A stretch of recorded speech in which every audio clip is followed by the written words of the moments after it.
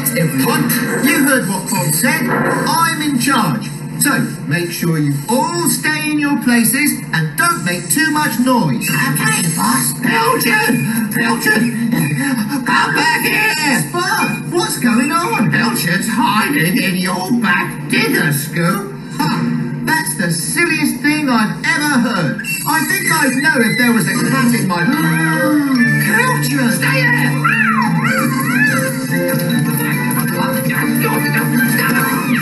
Spud? Pilchard? What are you doing here? Pilchard wanted to come with you, Bob. She hid in Scoop, but I've got her now, so we'll just be getting back before the ferry leaves. I'm not so sure about that, Spud. Look!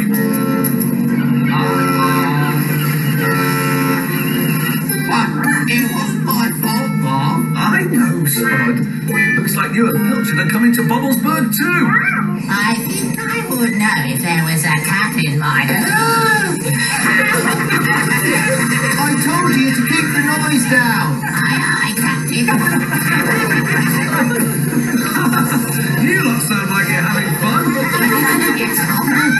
In a few days' time, Bobblesburg is having a winter games competition with our town, Bobsville. Ow! Are we in the games, Bob? No, but we've got an important job to do for Bobsville's mayoress. Oh, what is the job, Bob? We're going to build a special log cabin for her to stay in. Oh, nice, nice. What's a log cabin? I know. Oh, pick me.